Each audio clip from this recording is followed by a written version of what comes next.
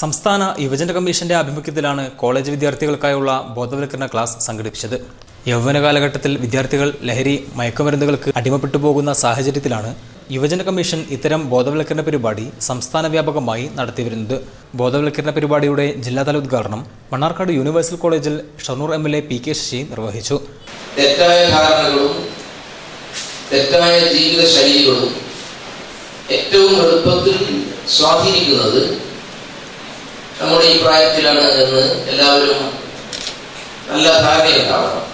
ഇവിടെ പറഞ്ഞതുപോലെ വിദ്യാർത്ഥികൾ, യുവാക്കൾ ഈ മേഖലയിലാണ് ഏറ്റവും കൂടുതൽ തെറ്റായ രൂപങ്ങളെല്ലാം കടന്നു വരുന്നത്.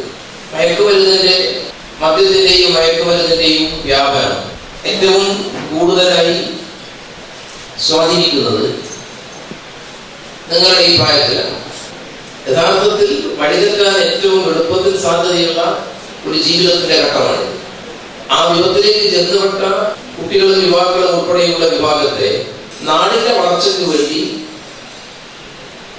ഉപയോഗപ്പെടുത്താൻ സാധിക്കണമെന്ന ലക്ഷ്യത്തോടു കൂടിയാണ് യുവജന കമ്മീഷൻ പ്രവർത്തിക്കുന്നത്. Principal professor T John Mathew യോഗത്തിൽ അധ്യക്ഷനായി. KA Karunakaran, A Rajagopalan, M Manoj Ayyappan എന്നിവർ ആശംസാ പ്രസംഗം നടത്തി.